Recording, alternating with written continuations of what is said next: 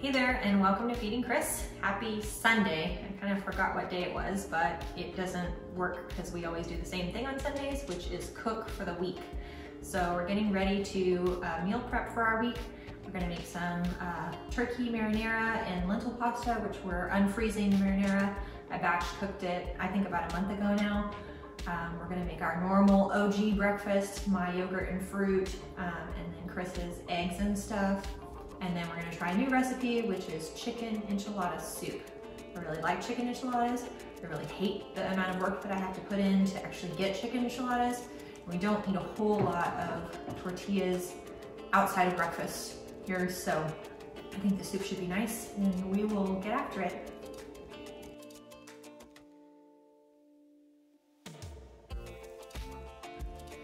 Okay, so we got some of our ingredients out. Chris is nice enough to touch the raw chicken. Most of the time I don't touch any of the chicken anymore. I've gone up in management, so he does it now. And we're gonna stick all of those guys in the Instant Pot, and we'll use those for Chris's second lunch, which I guess for most people would be dinner, but we eat it at 3 o'clock in the afternoon because we go to bed early. And so we'll cook that, and then we'll also cook the chicken for the chicken enchilada soup in the Instant Pot. We just throw them all in there with a little bit of water, a little bit of stock, and cook them for about 12 to 13 minutes on high pressure, and they come out really great. They're nice and moist. Let's see here. So then here's the turkey marinara that I cooked about a month ago back. I made 4 of these. At the time there was a sale on turkey, I think, and so we grabbed some organic turkey. There's yellow squash, zucchini squash, onions, and mushrooms added to regular organic pasta sauce that we usually get from Aldi. I think we might have got that one from Costco. And then we pre-pack the vegetables for Chris's breakfast. So in here we've got jalapenos, onions, red bell peppers, and then cremini mushrooms. This is what we'll saute to go in his breakfast. And then this stuff back here will go in the soup. So we've got 3 different things of organic cheese, half and half because I couldn't find it organic. We got these really cool little diced green chilies, some rotel. The recipe didn't call for rotel, but I'm gonna use it anyways because I like it. Mrs. Renfro's, and then the broth. This is the broth that agitated me. It was like $1 more. I'm upset about it. This is the one that we normally get. I guess it's like the store brand or something. It's cheaper. It's all broth. It tastes the same to me. But so that's kind of what we're working with for the start of all of this. So this is Chris. Hi, Chris. Chris makes the meat. He seasons it however he wants to, and I eat it. He doesn't usually put anything like super weird on it, so we're normally okay. I haven't had anything that was too questionable yet. So into the Instant Pot, and he'll put some water in there. Interesting thing about Chris, I think a lot of folks have their husbands in the kitchen cooking with them lately, but it's actually part of the way that I got him in a way. So when we were friends, we used to both still cook like this. We would get our groceries on the weekend, and then we would cook for the whole week, and then we would send each other pictures of our fridges after everything had been pre-packed and ready to go. I think I still have a few of those pictures. Maybe I can find some of them. We'll reminisce together. So it worked out really well because, you know, it's an easy lifestyle thing. The only thing that we had to overcome was he used to go get his groceries when the store opened on a Sunday, and then he would cook right after. And I get my groceries on Saturday, probably about like 9 o'clock in the morning. And then I cook on Sunday because I am not as ripped and muscly as he is. And I kind of get tired all day. Like if I do it all day long, it's just too much. So we were a house divided on that. Fortunately, he's a kind and benevolent husband. And he's come around to my side of the thinking on this. So we now cook on Sunday, get our groceries on Saturday. He's gonna poke it. Beware, beware the pressure cooker. It scares me every time. I've heard of people having paint chipping off of their cabinets because they put it on their countertop. So we put it over here. I still think it might be right up on the ceiling. This thing is like intense. I don't know if you can even hear me over that. It's like ridiculous.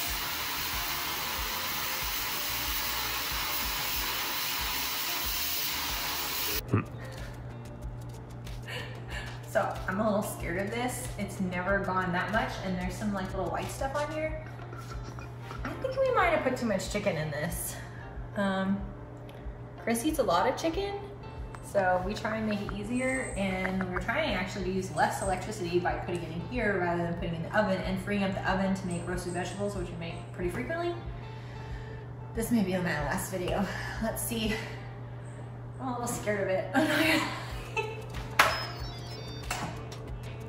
It hasn't blown my arm off yet or anything like that. Oh, thank God, it's chicken. I'm not just saying that for you guys. Like, I was momentarily concerned for my personal safety. We got some chicken. It appears to be chicken. It looks like chicken. So Chris will use this chicken for his second lunch or dinner, and I will use it for the chicken enchilada soup that we're gonna make in just a minute. It's 10 pounds of chicken. Chicken. 10 pounds of chicken. Chicken. And I think this is important. So Chris does this great thing. I'm gonna trade him for the phone. Okay, so it took us a second to get set up here, but Chris is actually in our attempt to make all this chicken. You see we're like below the line in there. I wonder if we were above the line when we started it. But now, and I don't know if you can see, but there's like a, oh, you can kind of see when I run my hand through it.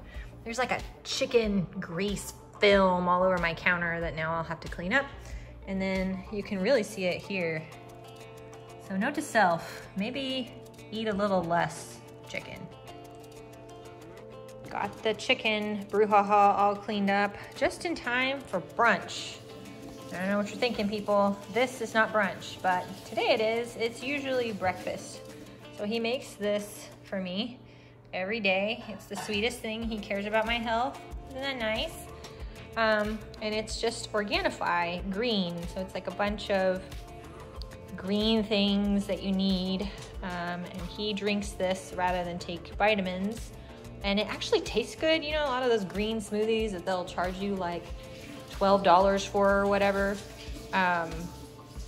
They taste gross. Like I don't want to eat kale really, and I don't want to drink it for sure.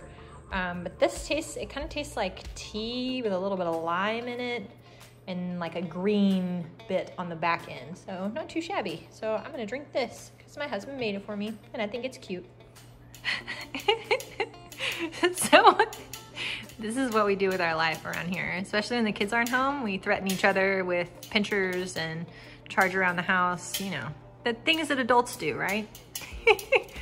So he's wielding pinchers because I know my dishwasher's broke, so we're washing everything by hand. Please excuse. Clean, I promise.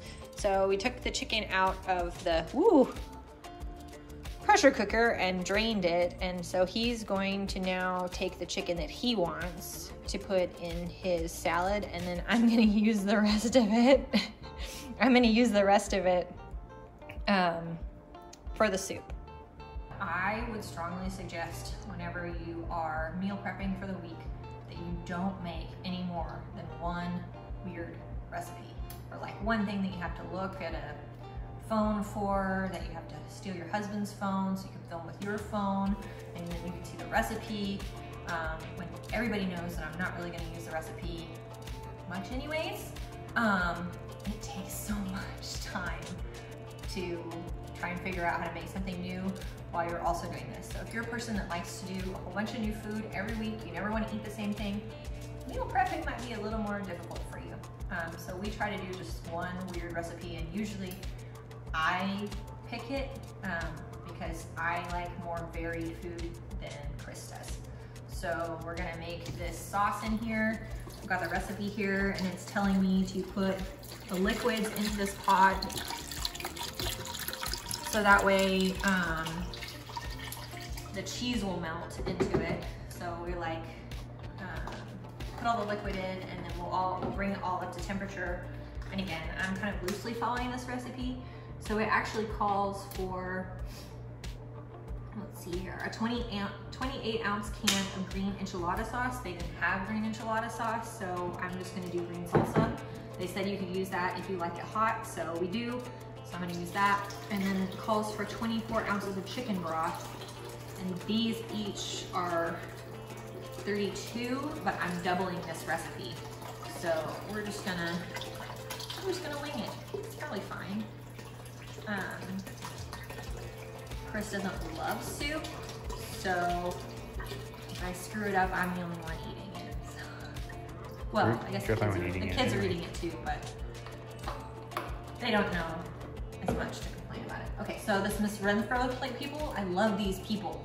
They're in Fort Worth and they make habanero and ghost pepper chili salsa. And I find them at Aldi. They're the cheapest there. Let's see if I can, I may have to, I should have made you open the drawer first. Huh, how amazing. It just came right off. It didn't even make the popping sound. If you didn't tell them, they wouldn't know. Hey, I try to be honest, right? That lack of interior monologue thing is good for us. Okay, so we threw that in there. Let's see. The next thing it wants us is, and we'll wash all these and do the recycling once we're done here. It wants the chicken broth and put it in the slow cooker. Okay, so this guy is already on. I have it in slow cooker mode. I don't have a slow cooker anymore. My oldest, I went out of town, and he's 19, by the way. He's like a grown-up person. So don't think he's like a little baby and I'm leaving here at home. Sometimes I kind of feel like he's still a little baby, but he's a grown up, I promise. So I left him here at home and I cooked him a really nice organic whole chicken and vegetables. And he went to eat it and he was moving the slow cooker that I had it in, which was a very nice one. And he accidentally dropped the whole thing. We have pictures of that too, I don't know. But so I don't have one. So when we bought this one, Chris bought this one for me for Christmas. I kind of think it's a little self-serving because he gets all the chicken out of it. Anyways, this one, we made sure to get one that had a slow cooker button on it. So that's what we're doing with this. I think that's good. I need to see what. The cheese. I need to add cheese, cream cheese, half and half. What are you doing? Nothing. You ask a guy to film you. Seems like that's something that dudes are normally into. And then he looks at your cat.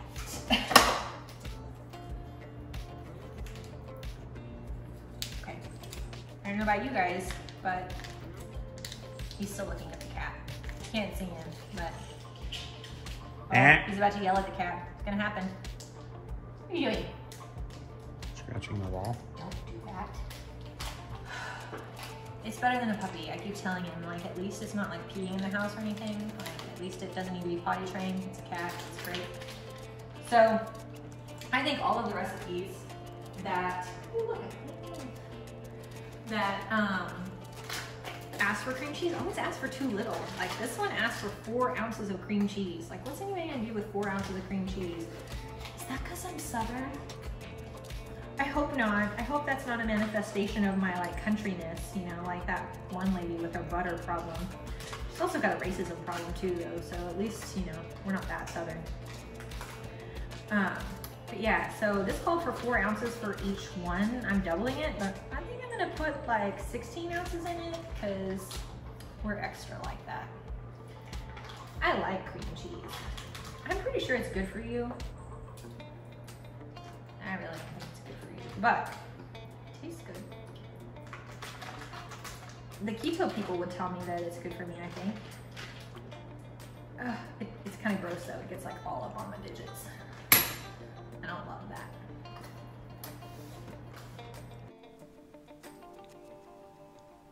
For breakfast, I have 22 eggs. I put in this turmeric powder, cayenne pepper, and black pepper. It's all this weird stuff on top. And that makes it so my eggs are cancer fighting in my body. Since we used Canadian bacon for the breakfast burritos in the breakfast bonanza video, Chris gets some extra bacon for his breakfast. He used to use bacon in his breakfast pretty frequently, but the organic bacon's like $8 a thing, right? It's like all of the money. And then Natural Grocer is the place that we normally buy it from. stopped selling it, and so they stopped putting it on sale, which means we stopped buying it. So this one's not an organic one, but it had very, very few ingredients in it, and it didn't have any nitrates or anything like that. So I picked up a couple packages to make breakfast burritos out of, but now it has been paid forward, confiscated, I guess, depends on if you're going for negative, positive, for Chris's breakfast bowls. He uses the bacon in his breakfast bowls, but he also will use the grease to fry his spinach in later. How do you feel about crispy or soft bacon? I'm a crispy bacon, I think. Crispy or soft? Soft? No. Maybe I like something, maybe I like something in the middle. We're cooking together, we're learning things. He's gonna put this whole thing of spinach in there. I don't know if you can see how big that thing is, but it's like massive. 16 ounces. It amazes me how fast spinach cooks down. Whoop! That got a little excited. Oh, flying spinach! Mandy! Ooh, it's getting me.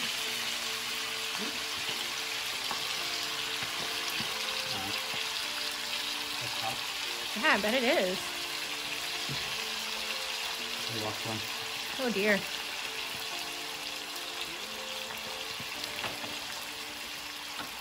All right then. Yeah, it's probably fine. That was some serious attack spinach.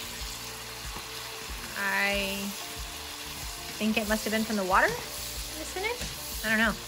He doesn't normally do that, but then again, he's been using turkey bacon or not using much grease anymore or butter, so we may be out of bacon grease practice. Look how much it goes, like it minimizes. Turns into like no spinach. That's how they get you. They're like, look at this big, beautiful box of spinach, and then you buy it and you put it in the pan and it turns into like nothing. All right, we've never seen spinach jump out of a pot before, but here it is in a more docile state. A few seconds later. Yeah, right. That was exciting, and then normal pretty quickly.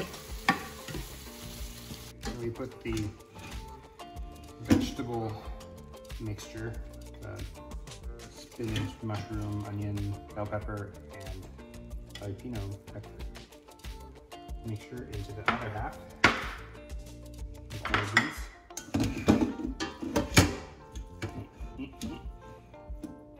My colander needs like non-slippy feet. Yeah, it does. I don't know why it doesn't have non-slippy feet. Maybe I can make it like some little colander shoes. There's gotta be a way to do that. I could put electrical tape around them, but then it'd be hard to wash. We'd have to like, I don't know. That might not be good. Cleanliness issues. I do it this way because my wife told me it's better. I did. Do you do it because I told you it's better, or did you try it and realize that it's better, and so now you just do it that way? I do it this way because my wife told me it's better. Damn it! I was looking for a win there. So he used to mix it all up together, and I thought it looked like kind of squishy and smoshy, like the eggs and everything. It looked like a scramble. Like, you know how if you can't make an omelet, it looked like that. I can't make an omelet. I can though. That's why here I am. I'm here for you, buddy. I can make a fold over one. Well, I can do that too. Nothing else. Oh, I think that counts. Any other omelet is too hard? That totally counts. Okay, now he licks it. The important part is the bacon added. I didn't eat all of his bacon. He's gonna try and tell you that I did, but I didn't. See, look, there's plenty right there. See it? I ate some of his bacon. There's a designated amount to put on each one. What if I gave you the bacon? You didn't know you were gonna get the bacon, and then I like nicely shared bacon with you that you didn't know that we had. I didn't know we had. That you didn't know that you could use for this. Huh? Well, then, if you weren't trying to get some kind of thing out of it, I would say that the extra could have been yours. Are you saying that my bad attitude made it less likely for me to get bacon? Mm-hmm. Yeah, that's probably true.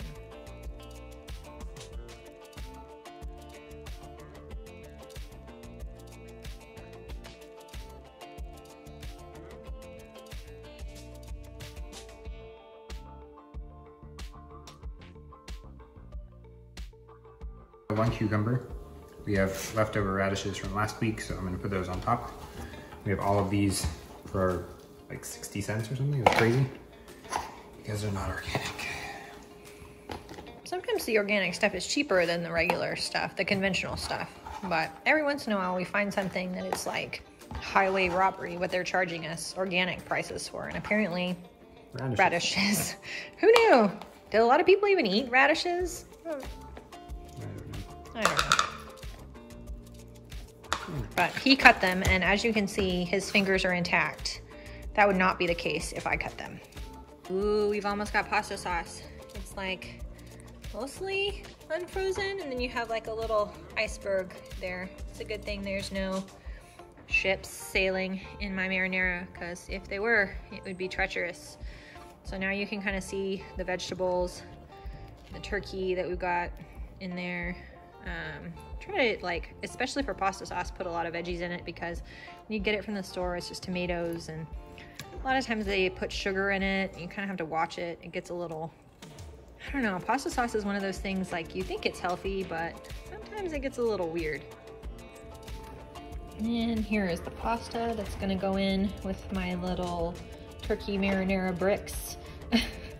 By the way, all the meat in that is cooked. Like, we cooked that a few months, or I think last month, before we put it in the freezer. So all that's done. So at least I don't have to worry about that.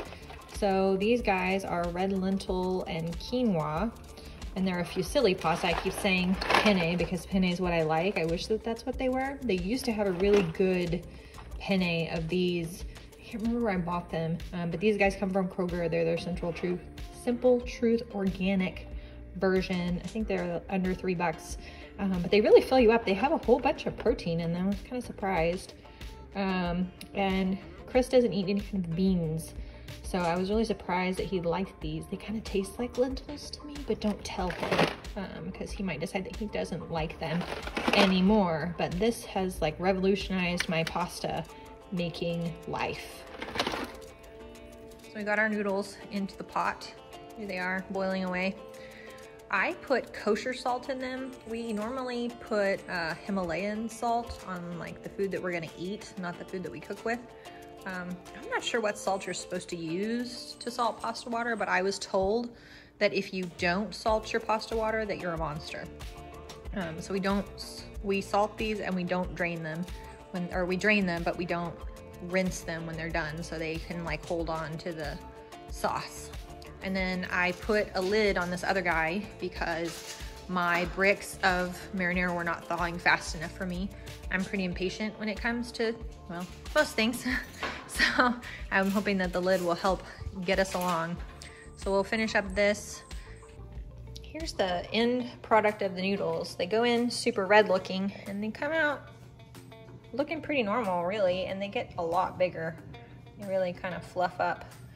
So I made 2 boxes. I'm told that that might be too much, but maybe we'll just be really hungry this week. Chris is always really hungry, so I mean, it could work out, we'll see. The fun thing about these is I always put them in these little Tupperware thingies. They sell them around Christmas time, and they're meant to give people gifts with, but they put them 90% off after Christmas, and I buy them up and I use them for things that we're not going to put in the microwave. So we don't microwave any plastic, but for storing things that we're gonna make lunch out of, we use these a lot. And I think they were probably, I think they were like 90 cents, around that, under $1 for 4 of them. And they're pretty big. I mean, one holds a whole thing of pasta, like they're pretty good size. So we use those pretty frequently. What you doing? I'm going to eat this cheese. Why you eat cheese? It's leftover from last week. Oh, I like leftovers. What kind of cheese is it? It's pepper jack. I'm about to shred cheddar. Is pepper jack? It's pepper jack. I like pepper jack. That's nice. Why you know? You're not gonna share with me? Me too. I also like pepper jack. You're not share? Share, spouse. Sharing spouse? Yeah, sharing spouse. Maybe I can make a pepper jack ball. I have unshredded. I bet you can make 2 pepper jack balls. I have unshredded this cheese. I bet you can make 2. A perfectly spherical pepper jack ball. Oh, that's nice. Look at that. So what you're telling me is you're gonna make 2 pepper jack balls. I feel like the comments I want to make now are not YouTube appropriate. Yeah, probably not. He's funnier in person, honestly. But since you have more than one, does that mean that I get one? Obviously, I need 2 balls. Guess who got a cheese ball? It's me. He gave up. Now he's shredding more cheese. I think he likes me. Not only did he give me the cheese ball, it was nicer before I bit it, honestly. Like, he did a good job of rolling it. Like, actually pretty spherical, but anyways. But he's also shredding my cheese. So that's nice, which means I don't have to wash the thingy again, the chopper thingy. It's not awful to wash, but like if you already had the cheese thing out, it sucks to wash both of them. So, he's a nice husband, look at that. This is Chris's breakfast cheese. It fits into the container and it's very nice. So apparently that's why he does it the way he does it, is because he likes it to fit in this little specific container. It's like too sticky together when you use the thing, and then it doesn't go onto the breakfast very well. I see. And now for the easiest thing that we do is my OG breakfast. So the kids and I don't eat this if we don't want to microwave something, or especially if we're eating it at home, we're not gonna take it anywhere. I used to take it with me to work and I made it where it wasn't all mixed up, and then I would stir it once I got in the office and put it in the freezer. But now that we're home all the time, I make it to where it's all together and we just take it with spoons out of a big bowl. So we put a whole thing of the yogurt in. This is the non-fat one. I kind of like taking the yogurt out. It kind of goes like funk sometimes it doesn't. So let's see if it will go funk today. Ha!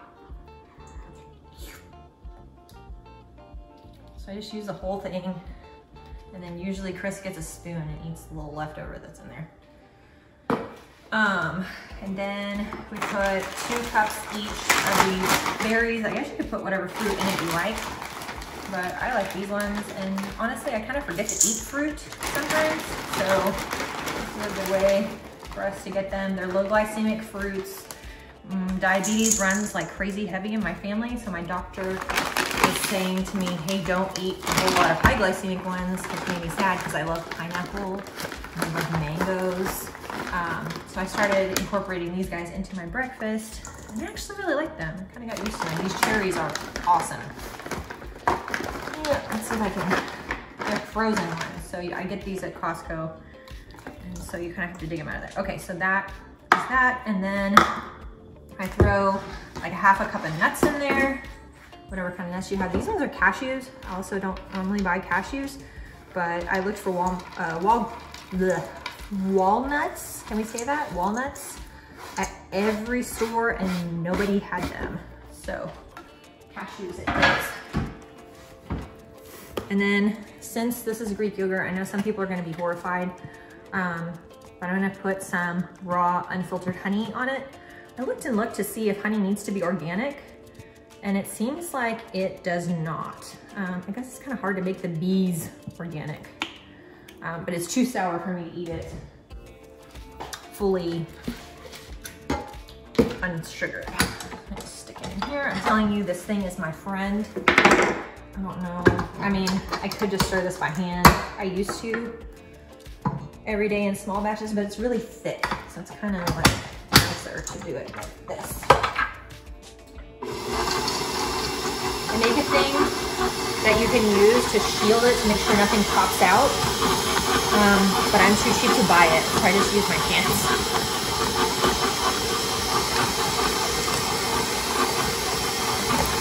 I'm gonna make a little purple. This is a new paddle attachment, and I don't think it quite mixes it as much as my old one did, but I used the old one so much that it literally fell apart.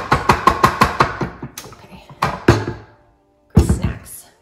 So now we have yogurt for the week, and we'll use that in between microwaving foods. And then I get to lick this, or somebody does. I don't know, we'll see.